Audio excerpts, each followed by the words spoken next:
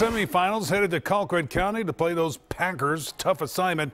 Archer edged Tift County last week. A common opponent with Colquitt. Colquitt roughed them up pretty good. Got to tighten up and win.